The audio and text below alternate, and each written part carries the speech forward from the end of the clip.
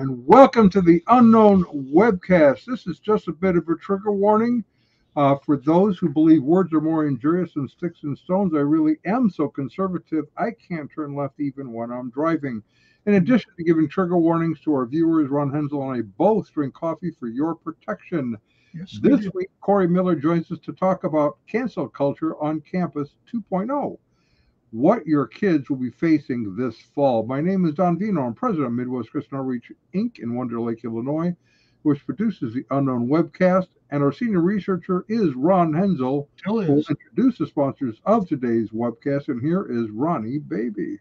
Greetings from sunny Florida, where the palm tree came out, saw its shadow, and now what happened?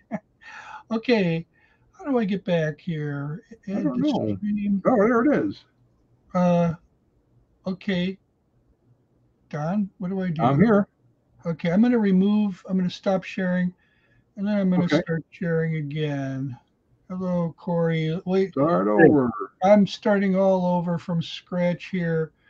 Greetings from sunny Florida, where something isn't happening. Do you know why this is happening, Don? I don't know. It looks like your browser is not giving you enough energy. You know what I think it is? No, I don't know. I'm clicking on all the proper things, and I'm hitting the share button. And here we are. Well, greetings from sunny Florida, where the palm tree came out, there we go, saw its shadow, and now we have 12 more months of summer.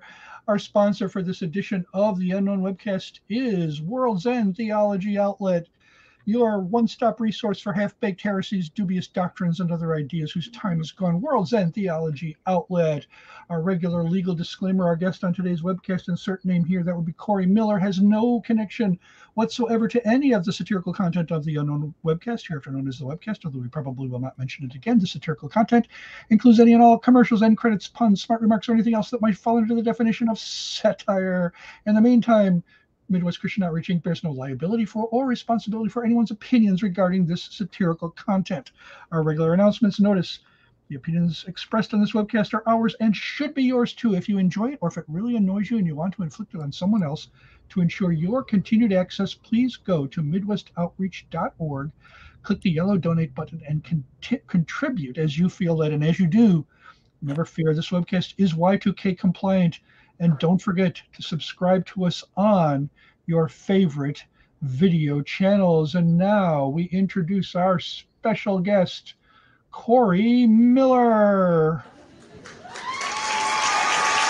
Yeah, we have special fake applause just for you.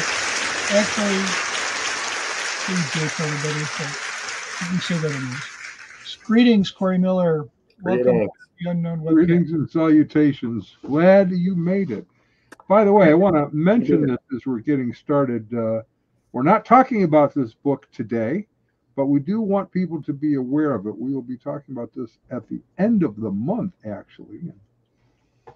It's a new book that has just come out by Corey. Oh, my. We're getting that. I don't think it's our fault. I think we just have to wait, be a little patient. We just have to wait and be more patient and say, there is a book there. You're just not seeing it displayed. This is very disconcerting. So we're going to take it to me too. I feel better now that it's happening to you. Responding to the Mormon missionary message. I think I'll try that one more time and see what happens. What is with the share screen today? Yeah, and I'm glad it's not just me. No. They're spinning. And no, let's go on. We'll come back to that later. I have a feeling this doesn't bode well for our commercials or end credits. So, well, but we'll see. Hopefully, it'll clear up by then. So, responding to the Mormon missionary message by Corey Miller and Ross Anderson. Who is Ross Anderson, by the way?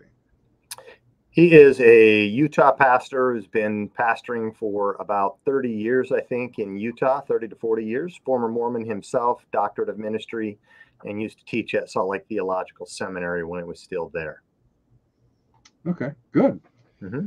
So, and you've been on before, you're the president of Ratio Christi, and you are involved in campus ministry, primarily apologetics in campus ministry setting. So you are a perfect candidate for what we're going to talk about today. Now, I'm going to try to share one more time because I have some quotes here if we can get it to work. From the National Association of Scholars, which I found interesting as I was doing a little bit of show prep. And I have a link to this article, by the way, in the description panel. No, it's not coming up. Okay, so forget that. The National Association of Scholars counts 279 cancellations in the United States of Canada. So there's 279 academic cancellations of scholars in universities. Now, can we get a definition at some point of what that means? But keep going. Yeah, they were professors predominantly at academic universities and college campuses, and they were canceled. Now, does that mean they lost their jobs? Lost their jobs. They had Okay. to leave the institutions of higher learning. Whoa. They tell us that for untenured professors and administrators, this discipline may take the form of suspension or firing, but always with a large dose of public humiliation. Tenured facility have more protections, but schools often make their jobs harder through burdensome investigations and never-ending sensitivity and implicit bias trainings. Canceled students may have their professional careers ruined before they even begin. Although the role of ritual in relation to, oops, that's not it. Okay, so professors are being dismissed, canceled. Students may be dismissed, canceled. They have less fight back abilities and could have their careers ruined as a result of this. Now, in that setting, you're doing mission work and with apologetics in a cancel culture setting. So, what do students that haven't been to the university yet, or even if they have, need to know in order to survive? Well, I think people need to realize that in just the next couple of weeks, it starts all over again. You know, thousands upon thousands, millions upon millions of young people will be enrolled and attending their first classes at the universities. Right here next to me is Purdue University. 50,000 students will be in this area in the next couple of weeks. And before the first day of class is over, the professors, many of them, and administrators will begin the assault on students, on their Judeo-Christian values. Parents will have spent their entire lives saving money that will ultimately be used to turn their children against them ideologically. They will come home for Christmas with a different worldview, possibly even claiming transgender identity. I mean, Brown University now claims that 40% of its student body self-identifies somewhere on the spectrum of the LGBTQ. It's as if something was in the water and everybody in America, had a sip of it or more. Talk about contagion. That's what's happening. And so students are going to unlearn everything that they've been taught about the foundations of liberty, the basis of morality. They'll even begin to question the existence of truth. And, parents and grandparents will have funded the apostasy of their own children and prodigy. So are they really happy to know that you believe these things over at Purdue? Well, that's why I said some professors and administrators. We have a lot of allies over there as well. Okay, that's interesting. Mm-hmm. So it's not like there are maybe a few hundred points of light, or what? I mean, what are you talking about here? I mean, I don't know the count, but I mean, Purdue is not Indiana University. Those are radically different schools. You know, as Abraham Lincoln and Ulysses S. Grant statues are being toppled, even David Hume, the father of modern skepticism, even his statues are being toppled, and buildings named after him are being renamed in the name of George Floyd. Since 2020, many things have changed, but even those who have, freed the slaves, those statues are being toppled. And yet at Indiana University, just down the road from us at Purdue, Alfred Kinsey, the sexologist who is responsible for much of the quote unquote data moving into the 60s sexual revolution, his statue was just erected in the last year. And, the president is very excited there about all the research done that Kinsey, is part of. I don't know if she is aware that he sought to get orgasms from, 2-year-old little children, and how he got those exhibits is another story in itself. But, you're erecting statues of pedophiles, essentially, and demolishing statues of those who freed the slaves. And this is all in the great halls of learning that Christians once founded, but now, a course just completed on Black and queer bondage at Princeton, and another one's getting ready to start again. So the coursework that's starting, the ideological heavyweights that are at these places, whether it's in the hard sciences, giving us naturalism and scientism, or whether it's in the humanities, giving us, deconstructionism, postmodernism, and critical theory. The ideologies that are reigning in our universities are completely subversive to not just the Christian worldview, but to Western civilization. And that's part and parcel why I think we can look at the foundation of cancel culture happening from the universities and bleeding out into the corporate world as it has. Yeah. So we're calling this cancel culture on campus 2.0, which I assume means we've moved on, right? We're in version 2.0 of cancel culture. What makes this version different from previous iterations? I mean, it's interesting just looking at the Supreme Court case that happened recently, taking on Harvard and University of North Carolina.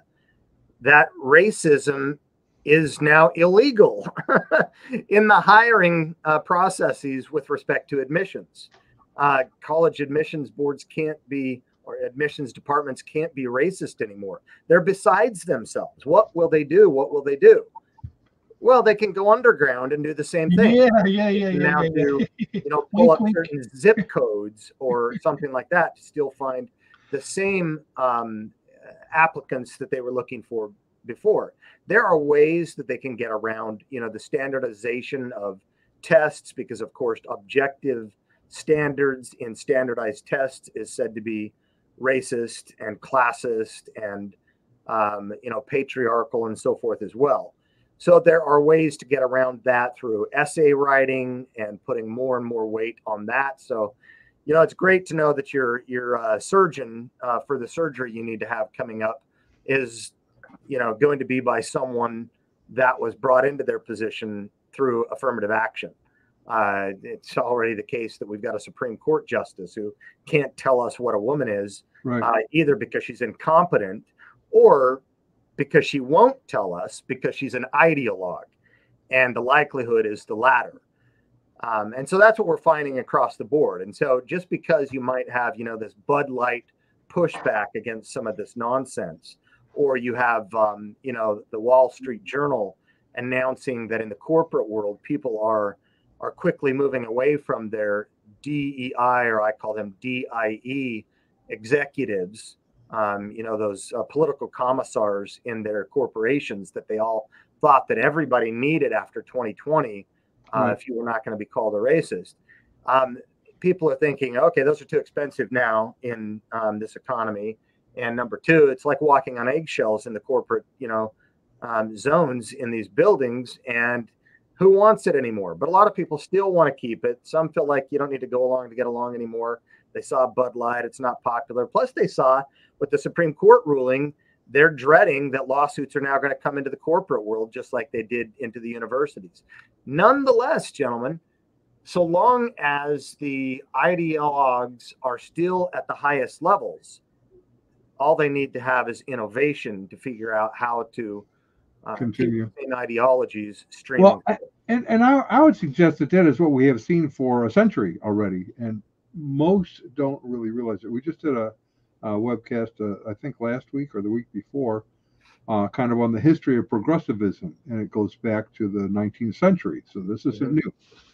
And then we have in the early part of the 20th century, Christians were leaving universities because of the influx of kind of liberalism and Marxism, and founding Bible colleges. Over a period of about 20 years, they founded 300 Bible colleges to protect their children from this kind of stuff, which was at a low level back in those days. I mean, it was there and it was working its way through, but it hadn't really taken over everything to the degree it has today.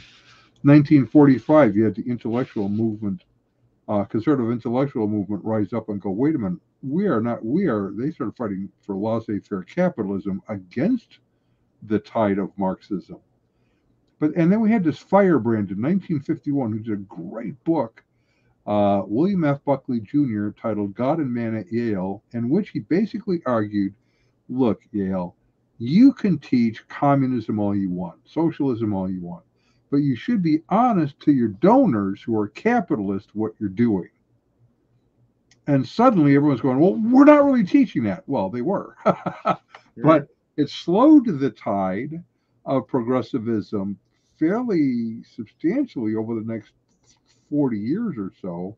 But now we're back at it. And I don't remember what the statistics were, but I think in the 1930s, you had a ratio of about 2 liberals to 1 conservative, and today you have something like 12. Yeah, it was in Steven Pinker's book, and Jonathan Haidt both, I think, mentioned it in their books. Pinker's famous book right now is Enlightenment Now, the Case for, I think, Science, Humanism, and Secularism and Progress, or something like that. So it's the case for new atheism again. Let's have the Enlightenment all over again. They say that in the 90s, it was 2.3 to 1, left to right. And that number has changed in the recent decade to the last decade to now. 12 to 1 for those who are age 60 and over getting ready to retire. But for those who are under the age of 40, that is the new scholars who can get tenure and then, like a Supreme Court justice, have a lifetime appointment.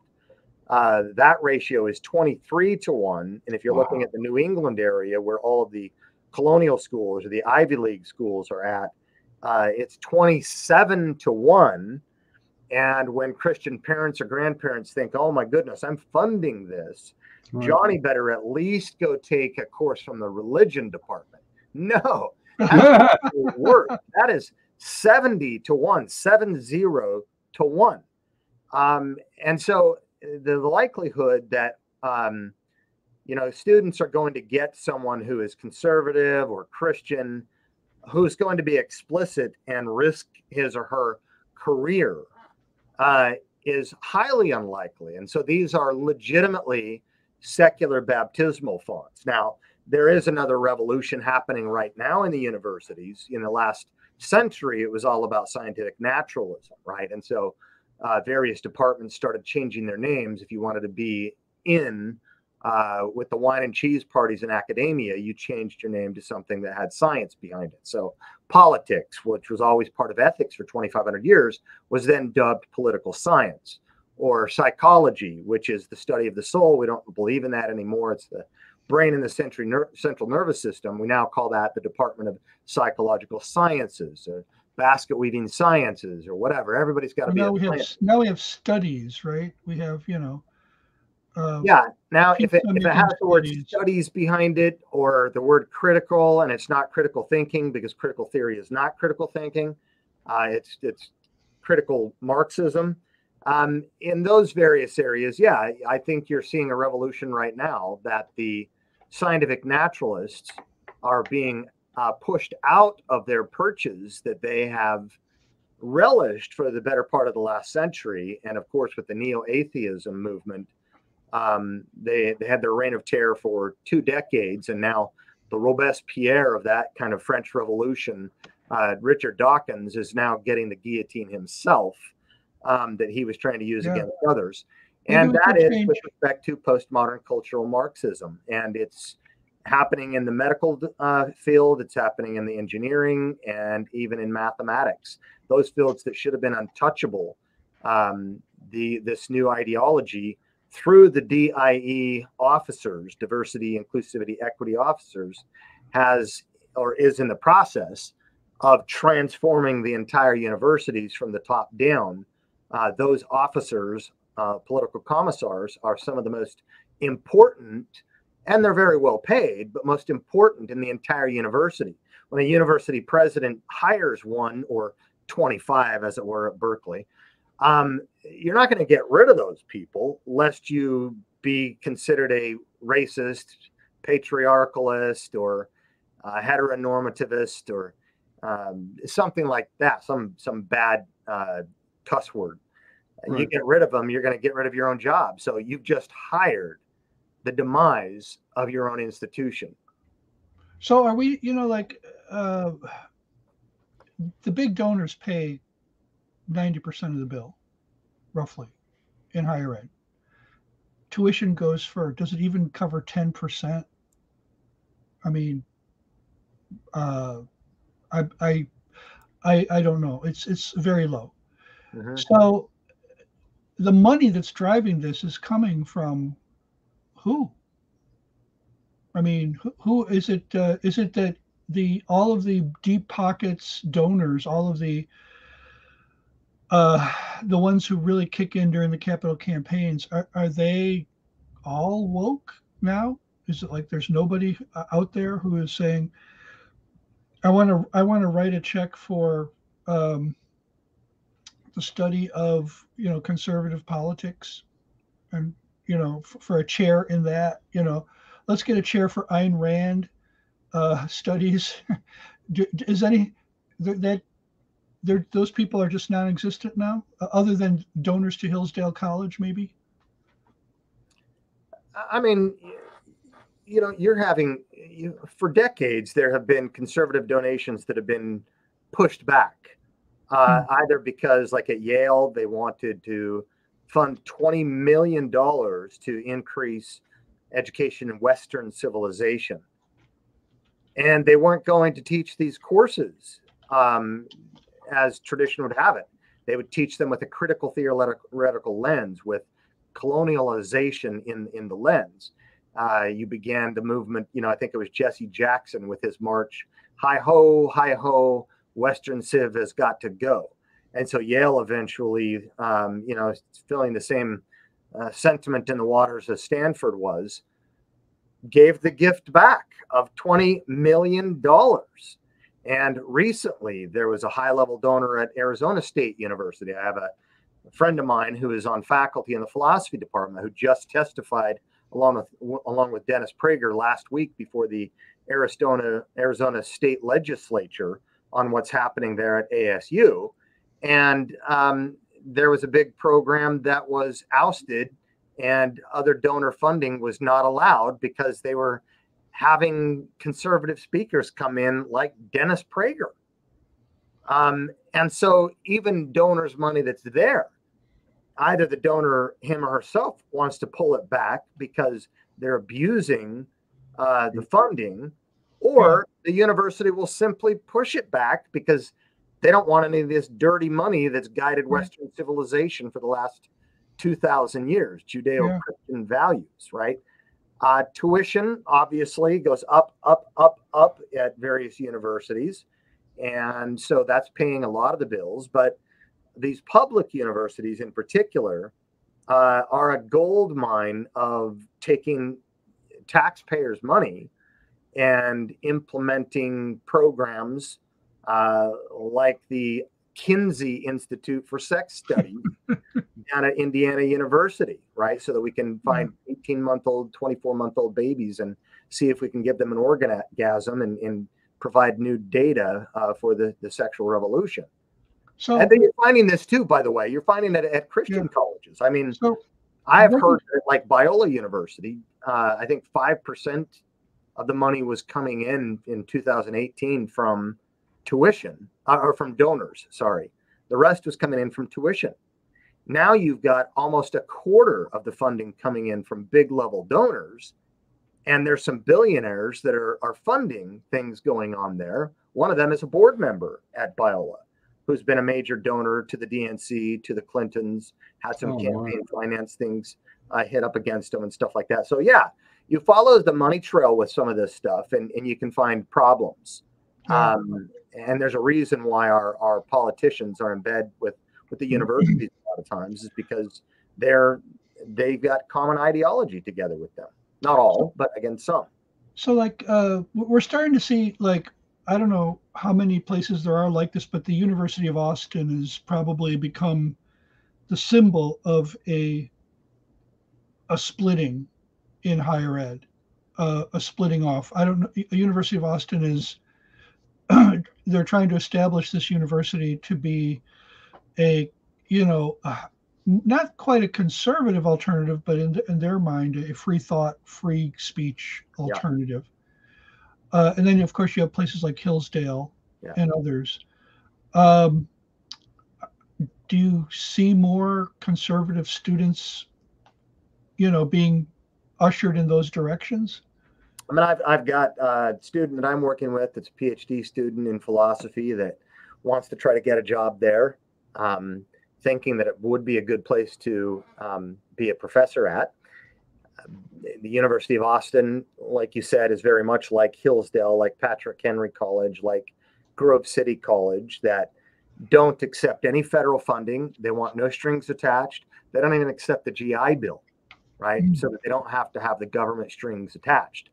Well, the University of Austin has people, founding scholars like Peter Boghossian, former atheist from Portland State University, that I had developed a kind of a partnership and alliance with, and Steven Pinker from Harvard at the other end of the country. So those two are ones that will be founding scholars at the university. Pinker has a view that the universities can be reformed. Boghossian thinks they all need to be burned down and we need to start over. And those two carry the same ideology, right? They're both methodological and metaphysical naturalists of the old guard. They both despise critical theory, social justice, and deconstructionism and things like that that's coming out of the humanities sections typically.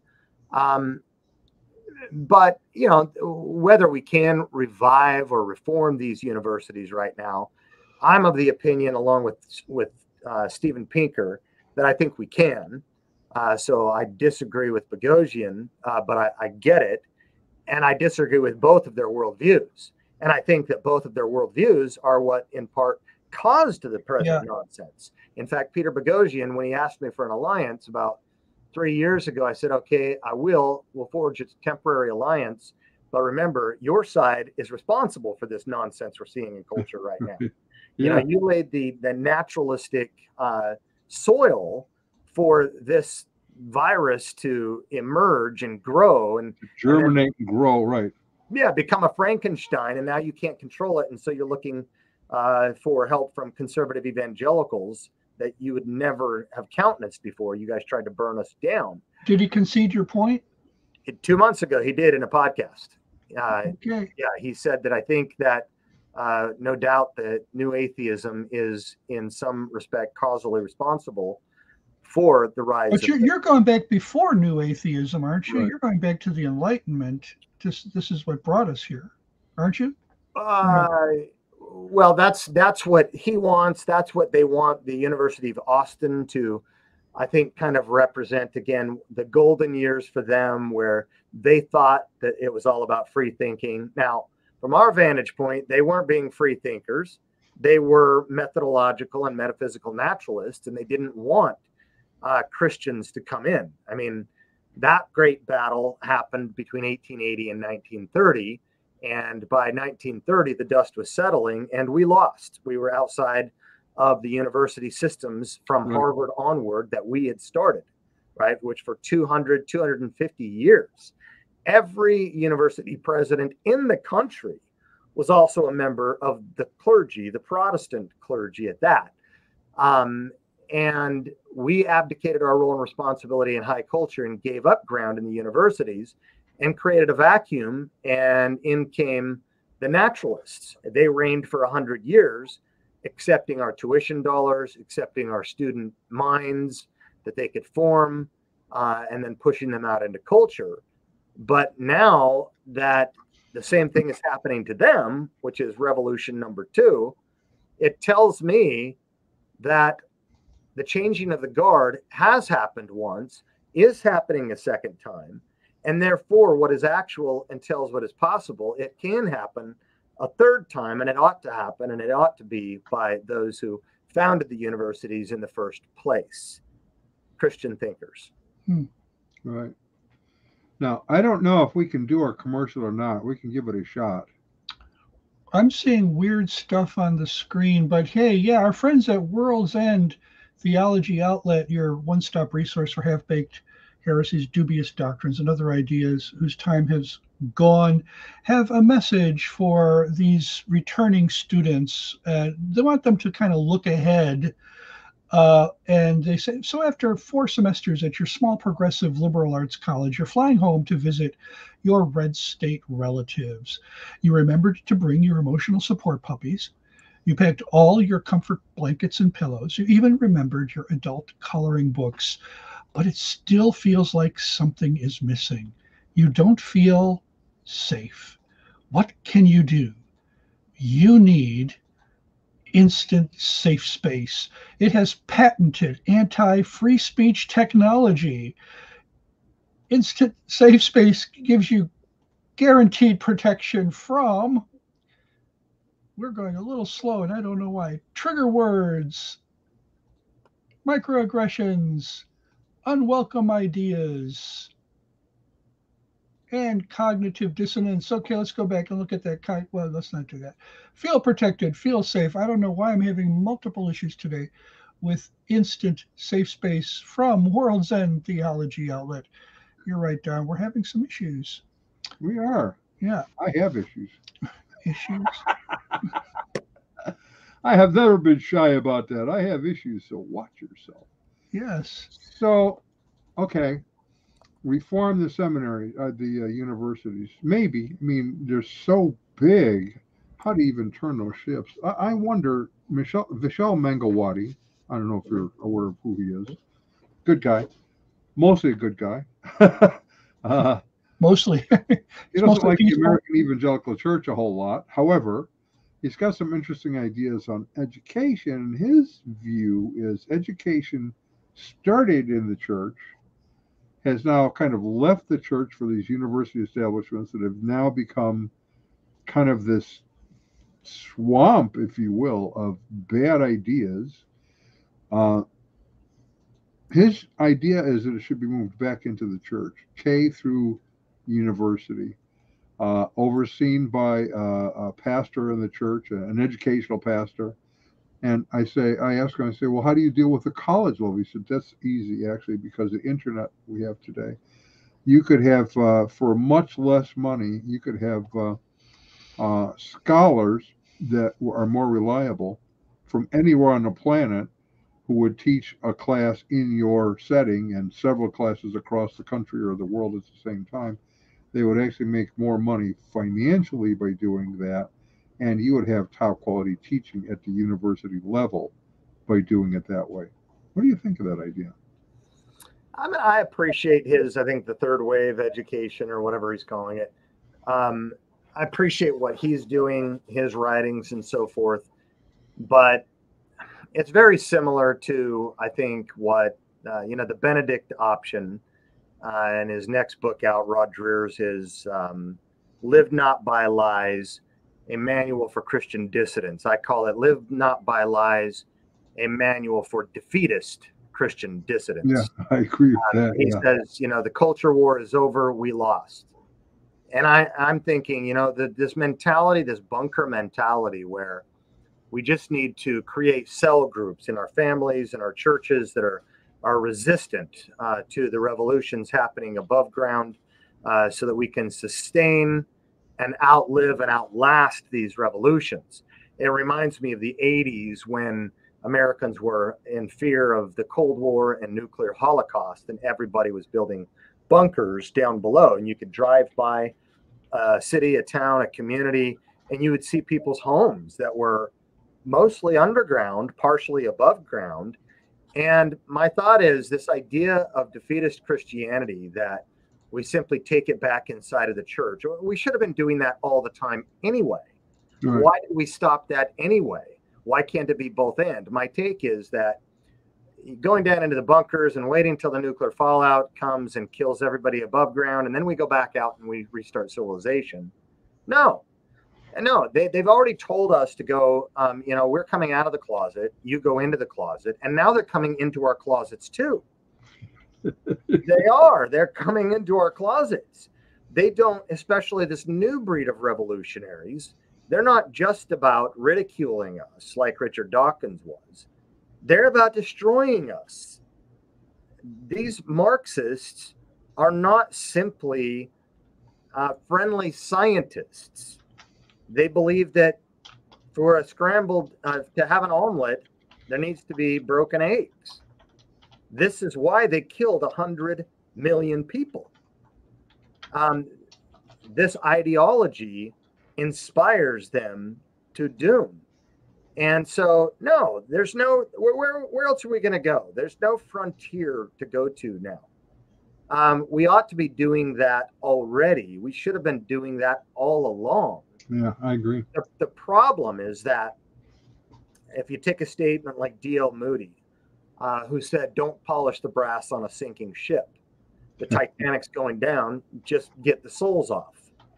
And so we focused on Harvest Crusade after Harvest Crusade after Harvest Crusade, saving souls without thinking about cultivating, tilling soil, and thinking about the institutions as strategic, as if maybe Jesus wasn't coming back tomorrow. Maybe it's going to be quite some time, maybe not, who knows? But as C.S. Lewis says, we need to live as though he's coming back today and plan like it's not going to be for a century from now. Right. We need to reclaim the institutions in America. And do we need to do homeschooling? Sure. Do we need to do family discipleship? Sure. Do we need to do church discipleship? I mean, what are our churches doing now? It's skinny jeans and fog machines. I get more done on the secular university campus than they do. I mean, when I was teaching, Don, when I was teaching at Indiana University, satellite campus of Alfred Kinsey, by the way, when I was teaching at Indiana University, one of the courses that I taught, I had prepared a 4-hour lecture because I lectured for 4-hour blocks in intensive courses that I was teaching. Okay. 4 hours on the resurrection. 4 hours. I can't get a captive audience like that in a church. Right. So, reclaiming the churches, I'm thinking we should be doing that all along. But I can get more done in the secular university than I can in the churches. We've got as much hostility toward our movement in some churches as we do in the academy. And it's by and large a lot of the church leadership that allowed this whole fiasco to happen. That's why Mark Knoll wrote the book, The Scandal of the Evangelical Mind. What's the scandal? That there isn't much of an evangelical mind. I'm inclined to agree with Bertrand Russell, the atheist, who wrote the book, Why I Am Not a Christian, when he said most Christians would rather die than think. In fact, they do. Well, I remember it's got to be 25 years ago now. I sat down with a friend who was professor of philosophy at an institution. And as we sat down, we started talking and having lunch. And he said, "No, I'm going to tell you something. You cannot tell anybody else about this or where it's at because it's just embarrassing. But my first year philosophy students, I have to teach them that there is such a thing as absolute truth. I didn't have to do that 10 years ago because the church is not teaching them this core stuff. And they're not learning it in their families.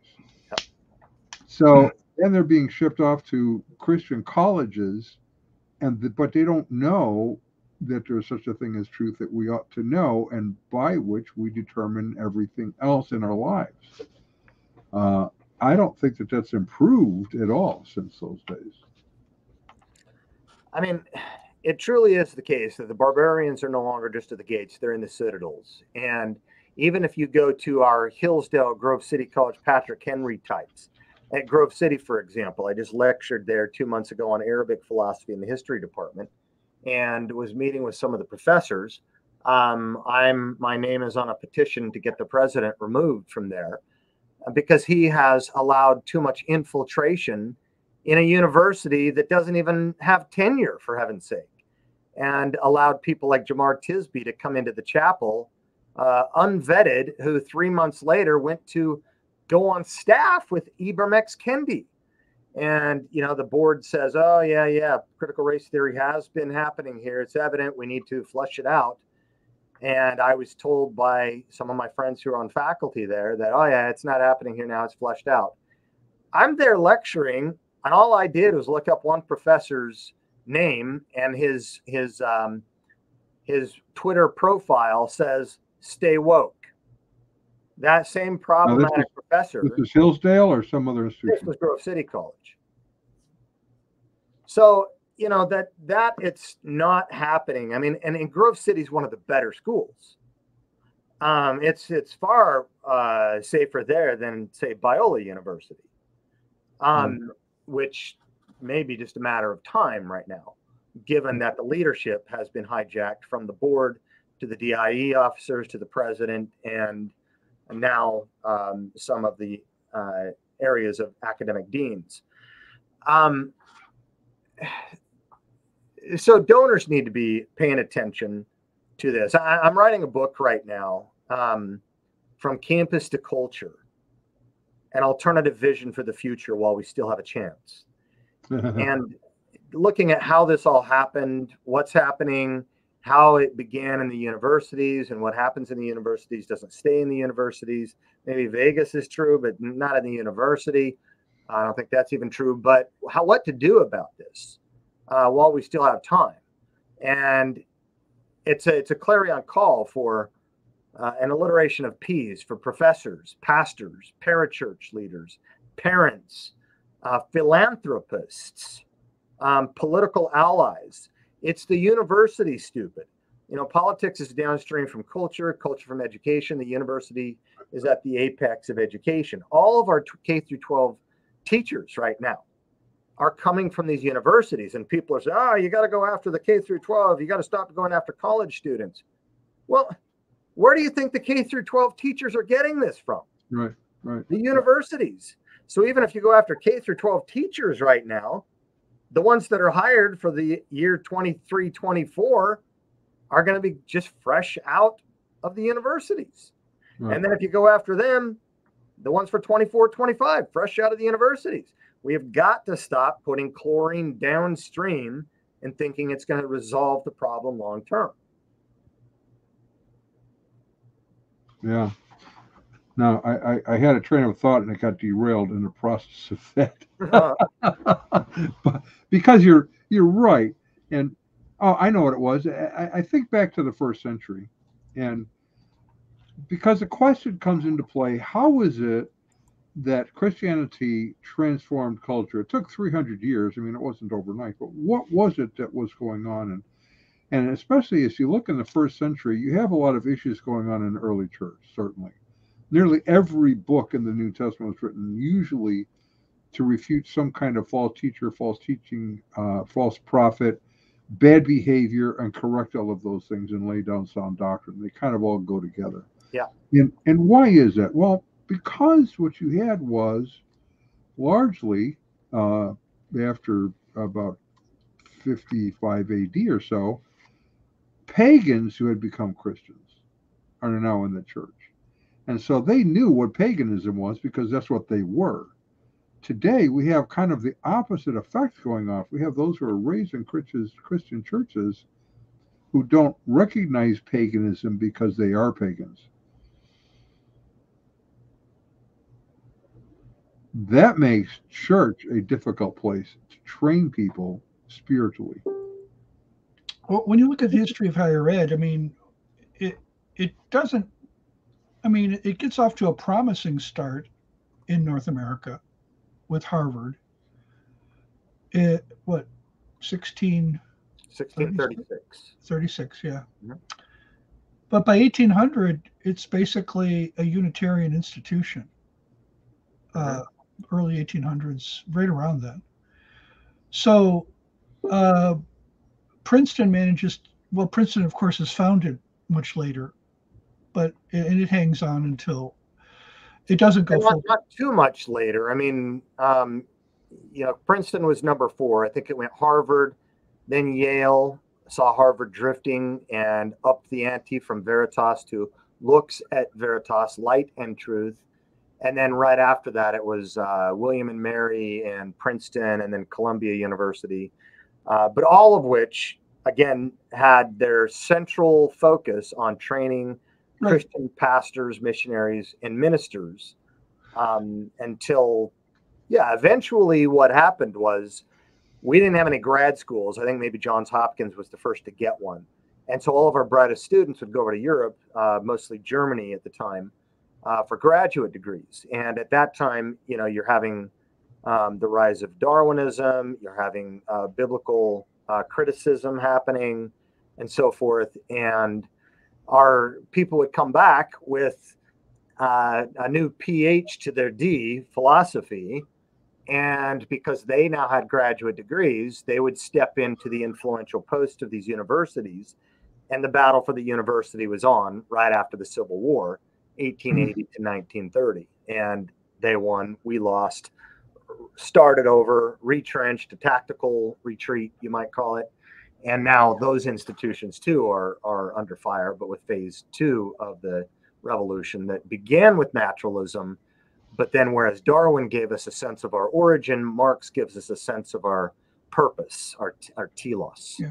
What you find, by the end of the 19th century, what you find is that in many of these divinity schools that were the legacies of, what was once the College of New Jersey and, Harvard and Yale and so on, as they were originally founded to train ministers, is that they're now, even in their seminaries, have unbelievers teaching. I mean, not all of them. I don't want to say they were all unbelievers, but they found their way in. When you have Charles Augustus Briggs teaching at Union Seminary, you've got an unbeliever. You've got an unregenerate person teaching. And yet he managed to be acquitted by his presbytery in New York. There were major problems, and there were major problems that leading up to the First Great Awakening. There even, you could argue, even bigger problems leading up to the Second Great Awakening. There's this downward pull of sin, downward pull of unbelief that we keep on reliving the same. It's so I kind of which one was it? It was Bagassian who says burn it all down and start over. Yeah. I sometimes see a stronger case for not burn it all down, just abandon ship and start a new one. That's the pattern we keep seeing. I mean, you had to leave Princeton to found Westminster. Well, I even say to burn it down. I'm not even sure what that would look like, because you have Harvard, for example. They have such a huge amount of money they're sitting on. How do you even do that? Right. They have enough money to last till Jesus comes back. So it's a good question. I don't think you really can burn those down. I think you need to take them back. I think you need to minimally find ways to follow Antonio Gramsci's plan of neo-Marxism, and it's called the Long March Through the Institutions. And it's going to take a concerted effort launching of something very systematic and methodical like that, and not expect to see the change happen in our lifetime. It didn't happen in Gramsci's lifetime. It was in the 1930s that I said that the first revolution happened and the university's dust was settling. Well, that same decade in the 1930s, you end up having the Frankfurt School of Critical Theory begin in Germany, the neo-Marxists, and then you had the cultural Marxist, Antonio Gramsci, in Italy. And so you have the Axis power socialists, not the Nazi National Socialists, but the globalist socialists, Antifa. Antifa was happening in the Axis powers, and they had to get out of there. And they moved to America, started at Columbia University and Brandeis, and then UCLA, and as the story goes, and you have decades and decades, but now they're in the influential positions, and now they're starting revolution number 2 and kicking out the old guard. So when Dawkins was at the height of the naturalist revolution, he became the figurehead, the Robespierre of that revolution, out there beheading everybody who disagreed with him, and now his head is sitting on the guillotine. Yeah, yeah. Well, and you also have Dewey, 1930s, Humanist Manifesto, Teachers College, the idea that we need to use a school system to educate everyone into Marxism through the school system. So a lot happened in that decade. You're right about that. Yeah, and just recently, I mean, you know, you're finding, like, through government money, you're finding these universities hiring with millions and millions and millions of dollars. I think 400 million went to Berkeley to hire like 25 DI officers, political commissars, to ensure that the political truth was being pushed throughout all the system. And just recently, I think University of Michigan has spent $80 million on diversity, inclusivity, equity. And so that's our tax dollars, right, that are going to do this. And it's hiring political commissars, political officers for the Red Party to go in and force all of these departments to start putting studies or critical on the name of their departments, because it's a new revolution happening now. It's the People's Republic of Marx happening in our universities. And so it's proof positive that it has happened, that it can happen. And while we should be in our churches and in our cloisters and some places in our bunkers trying to strengthen these cells for resistance, we also need to be making headway in reclaiming these institutions, because they're not going away. You know, I was talking to Ron, I think it was this morning maybe. I've been thinking a lot lately about sort of the growth of apologetics as a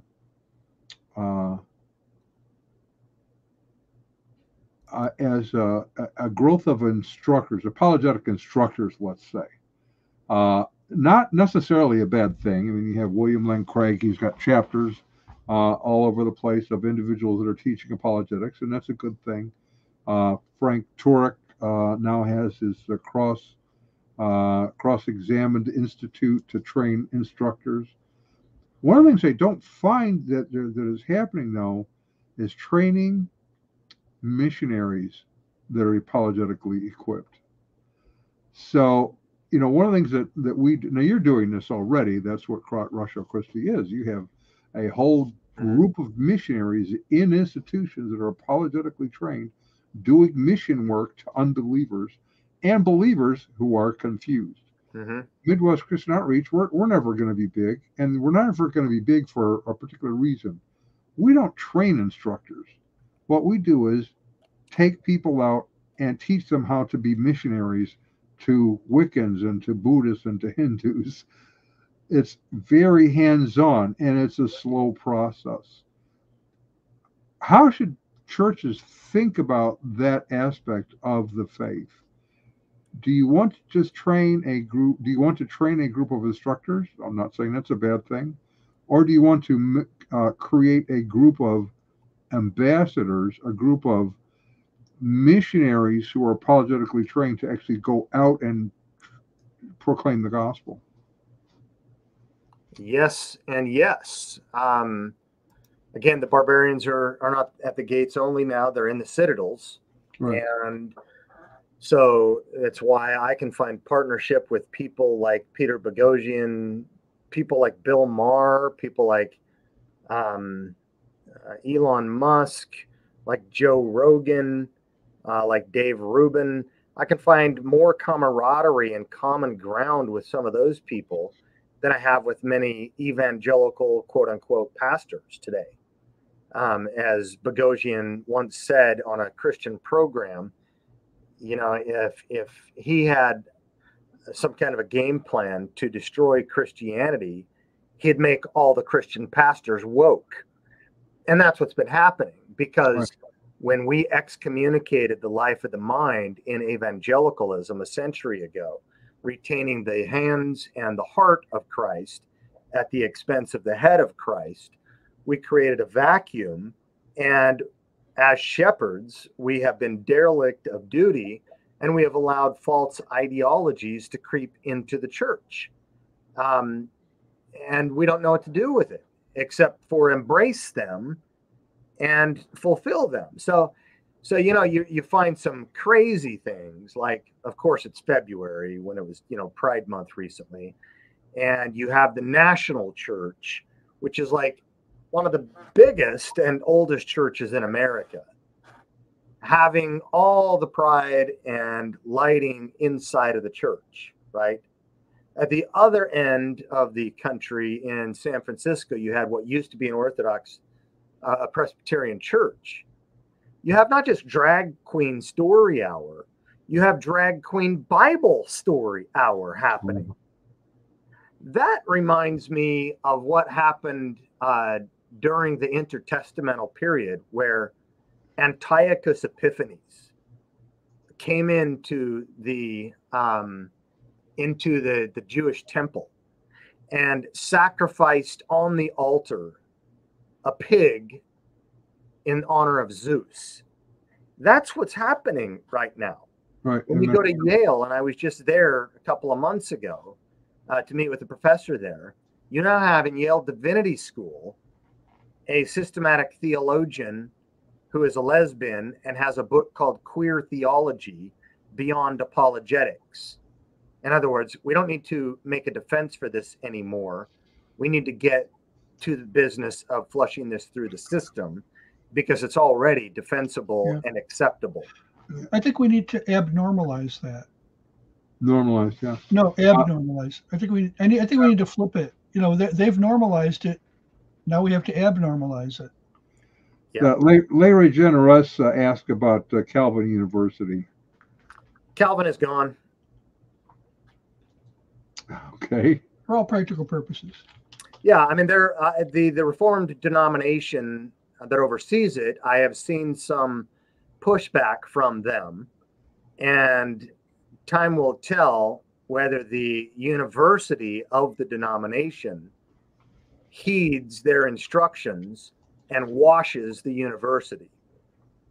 But as it is right now, yeah, it's gone. It's Calvin for quite a long time enjoyed wine and cheese parties in academia, and considered it, you know, they wanted the respect of the world and adopted their ideologies. And so what was the home of Alvin Plantinga,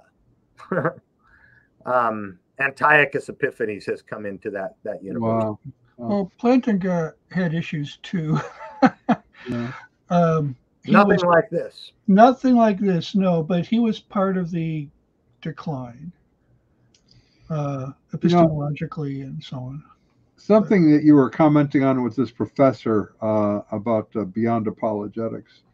I was reminded to work on the blog for this week, and we have a quote from George Yancey, who does an interesting book, Who's More Political, Progressive or Conservative Christians? He does an article on that. And he points out that there's a Christian had drawn a cartoon of Jesus saying, quote, "The difference between me and you is you use scripture to determine what love means. I use love to determine what scripture means." Yeah. So what we have is a whole generation in the church, outside the church, who want to use the Bible, sort of, but they approach it with what they already want it to say, and then try to find scriptures that seem to support their position. How many have picked that up from the church? Yeah, so this notion of eisegesis, I mean, Vodi Bakum, African-American scholar and pastor, says that many Christians today are reading primarily through the lens of sociology and culture rather than through the lens of theology and scripture. And so we have this cliche now: love is love. Your neighbor might have the sign in their lawn. Love is love. Akin to another meme: water is water, whether from the tap or the toilet. Right. Yeah. Now, love means something. Love means willing the good of the other, not wishing it, but willing the good of the other. And good is not subjective. There is an objective notion of good, like there is good health. You can't just say, well, my opinion is if I want to eat as much cotton candy as I want, then I can consider myself and self-identify as healthy. And I can write journals in fat studies. And I would say that. Yeah, I would say we're really losing that. I mean, we've got, on the one hand, you've got warnings about obesity. And on the other hand, you have warning against fat shaming. And we also now, mutilation of body parts is considered health care. I mean, I don't think there's really any, I mean, the center will not hold, to quote a 20th century poet. He asked the question, I mean, I'm giving the answer. Yeah. The center's not going to hold. There is no center anymore. Right. Well, all right, guys, pardon? Always the question was, well, what comes after postmodernism, right? I mean, you had pre-modernism, then you had modernity, and postmodernism might be a reaction to modernity, or some people call it hypermodernism. Where to go from here? And Peter Boghossian would say, this stuff is not sustainable. Like you say, the center will not hold. Well, it's holding right now, and it's going to hold for some time.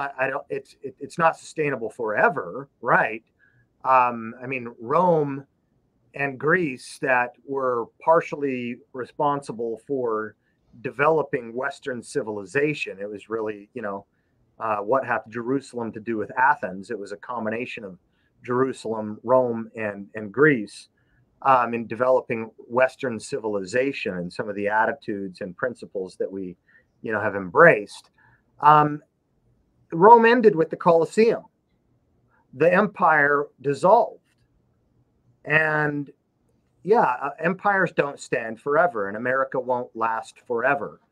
And the center won't hold, or it's not sustainable, right? But it might be that last-ditch effort which is necessary to bring in the Colosseum and the end of America. I don't think we should give up. I'm writing is from campus to culture, an alternative vision for the future while we still have time. Yeah, I don't think we should give up the fight. I think we need to create new options at the same time. I'm not into the Benedict option either for the church or for higher education.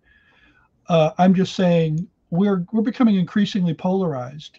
The center is evaporating before our eyes. So if you look at the center, it's just. I see what you're saying. Yeah. So we are, it's going to come. I think, sure, miracles can happen, tides can change, and we don't know what the future holds. But right now, the way things are going, it looks like the option is to keep on fighting for the institutions that matter, that will continue to matter in our society. But I think we're going to need places like Hillsdale, like University of Austin. We're going to need competition. We're going to need churches that are willing to stop and say, I may lose people if we do this, but we're going to get back to basics. Yeah. I really like Don Williams' book, 95 Theses for a New Reformation. I think it's one of the more important books I've read in years. And we took a group through that because it basically lays out, here's what the 5 theses were. Here's the 5 theses about the 5 theses. Here's the 5 theses on apologetics, the 5 theses on worship music. And he lays out really how a church ought to be operating, including evangelism and apologetics. Uh, and our churches actually, our churches are going to be doing this as a church. They're going to go through the book in their adult ed starting on Sunday mornings in September, because it's such an important book. So that's one very good issue that needs to be accomplished. Is that a perfect solution? No, but he does emphasize also the life of the mind. Now, you brought that up. Dr. James Sire, late James Sire, he and I were friends, and years ago, that was his big complaint. He said the Christian mind is just non-existent, but that's a sin, really, because the greatest commandment is to love the Lord your God with all your heart, with all your soul, and with all your mind. You're supposed to have your mind engaged in life of faith, and it's just not. It is, as you pointed out, lights and smoke. It is live entertainment on Sunday morning to get people in the door. Well, you know what? One of the areas Teach them the word. One of the areas we failed is we've encouraged the life of the mind, but we've kept it all on the high shelf. You know, we've kept a lot of it, or most of it, on the high shelf. In other words, I don't think, like, you take a phrase like the hypostatic union. You know, the average person in your church pews can understand what that means if you explain it to them.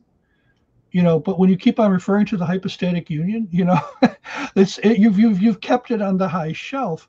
There's a movie called A Margin Call, and something has gone terribly wrong with this particular investment corporation. So they bring in the CEO because everything's about to collapse like a house of cards, and it all involves a very complex set of mathematical calculations that these guys from MIT who are working for this brokerage firm can understand. So they bring in the CEO, and they want to start explaining it to him, and they hesitate, and he goes, "Explain it to me like I'm a 5-year-old."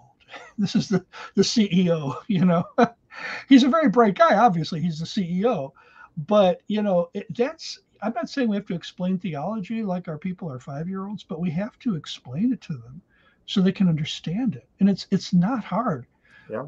But you know what it does when you don't do that, when you don't develop that as part of your academic habit, as part of your, you know, as part of how you train people to think deeply, how to explain it clearly, what you do is you provide cover for the liberals who come in and keep on. Now you've provided them with camouflage. Yeah, you know, it's a tough. There are no easy solutions, but when you're talking about getting back to the basics, right? In the New Testament, there was this new development called deacons because there was a felt need. So you had people that did that so the pastors could focus intently on the word and prayer. And in the 20th century, you had this new focus called campus ministries because the church wasn't going to the universities. In fact, we were losing our children to the universities. And you had this new movement called youth pastors because there was a lot of people now that kids didn't have Christian parents from the 60s. And so there was a youth pastor that could take those kids. And then the Christian parents said, "Hey, could you take my kid on Wednesday night too?" And then eventually it led to both parents working out in the field, you know, and saying, "Can you just educate my kid? I'm exhausted." And then eventually that led to the youth pastor trying to educate, and he wasn't being educated. And so he brought in skinny jeans and fog machines, and that's what it amounted to. And so going back to the basics now, all parents wrestle with this. I get this. This is not easy. You got to start somewhere. And so, you know, I have, like with my youngest daughter, we're going through middle school level Lee Strobel series, The Faith for Christ, the Case for Christ, The Case for Faith. So we're reading through those books. We're going to Panera Bread on Sundays, just her and I, daddy, daughter, get a meal, and we read the book. With my oldest daughter, we're doing a study through the book of Esther, trying to help her understand not just the content of the Bible, but how to read the Bible. Right. Because our churches aren't teaching that anymore. Right. Not a lot of them are. 30 years ago, we had to make the choice between Sunday school and small groups because people were only giving 3 hours a week. And most churches got rid of Sunday school. They got rid of Christian education in favor of relationships. Relationships are important, and you only get so much time. And then because the non-believing world was there, the Sunday morning services now were dumbed down to bring Buzz Lightyear in and Dorothy and, you know, theology at the movies. And you watched a movie for 25 minutes. That's happening at like Saddleback Church, largest church in America. And then they'll add 3 or 4 verses. I have a church in my area that does that too. So, you know, we need to get back and say, okay, parents, you gotta count the cost. I get it. The economics, because of our politicians, has created a disaster, and it's really hard to make it out there if both people aren't working. But you got to count the cost. And even if you are forced to both work, still, what are you doing when you get home? You're tired, you're exhausted. There are video games, there is Netflix, and there's your children. Don't leave it to the skinny jeans fog machines youth pastor, getting nothing from his training from the pastor or from the seminaries. Now, Ratio Christi, we have some resources starting this month, later this month, I think. We will have over 35 booklets that are almost all written by PhDs at the 9,000 word level, so they're concise, and written at the 11th grade reading level on everything from the how to read the Bible, the reliability of the Bible, the problem of evil, the relationship of Scripture and science by people like Stephen Myers of the Discovery Institute, or the evidence for the resurrection, which is one of 2 PhDs by Dr. William Lane Craig. We forced those guys to write at the 11th grade reading level. Everything from classical apologetics and how to read the Bible to cultural apologetics, including race, class, sex, gender, and things like that. So these are tools that people can have that are free for download, or you can, by the end of the month, be able to purchase them from our website, RC Press. So just Google Ratio Christi Press, and you'll land there, and you'll be able to see all these. You can use these in your youth groups. You can use them for Sunday school, for Christian ed. Parents can use them for, 3-time discussion groups with their kids or whatever. Parents have got to start educating their kids. It's not left to the teachers or to the youth pastors. And educate themselves in the process. Yeah. Right. So, all right. That is a good word. Get that material. There is good material to use. And for those pastors, and there are many good pastors. I know I ride that horse sometimes. Yep, there are. Who want to do the right thing, but don't even know where to start anymore, because they're sort of in competition with the seeker-friendly whatever kind of a church. Yeah. So contact Ratio Christi, contact us. We will help you find resources and move in a more biblical sound direction to educate and equip your families, churches, to not only live in but confront a pagan culture. We are very much like the first century Roman Empire that the church was born in. So if you want to know how to live in a pagan culture, read the New Testament. How about that? Yeah. Ron, you want to walk us out of here? Yeah, let's give credit to whom credit is due. Our resident cult leader profiler is Kneel Before Me. Our wardrobe manager is See How It Fits You. Culinary services are provided by Chef Ham and Cheese. Our tinfoil hat provisioner is Just In Case. Jehovah's Witnesses coverage comes from Armageddon and The Opposer. Our Mormon Archives manager is Polly Gummas. Our Liberal Denominations Bureau Chief is Lucy Goosey. Our transgender issues coverage comes from Ben Hur. Special correspondent for cults based on the Hindenburg disaster and flying turkeys, Ode to Humanity. Our fact-checking supervisor is Joe Pulling. Technical assistance comes through Murky Research. Our legal advisors are at the law firm of Dewey, Cheatham and Howe. Our grievance resolution director is Giovanna Pisami. Director of Privacy Assurance is Wiretapping. And original idea sourcing comes from Drew A. Blank. The Unknown Webcast is a production of Midwest Christian Outreach, Inc. in cooperation with Emergency Manicure Productions, both of whom are solely responsible for this content, although you will never be able to prove that in a court of law. Never happened. Many have tried. No, actually, nobody's tried. But anyways. All right. So, with thank you, Corey Miller. End broadcast. We should have end applause, too, Thank you, guys. Appreciate what you're doing. Keep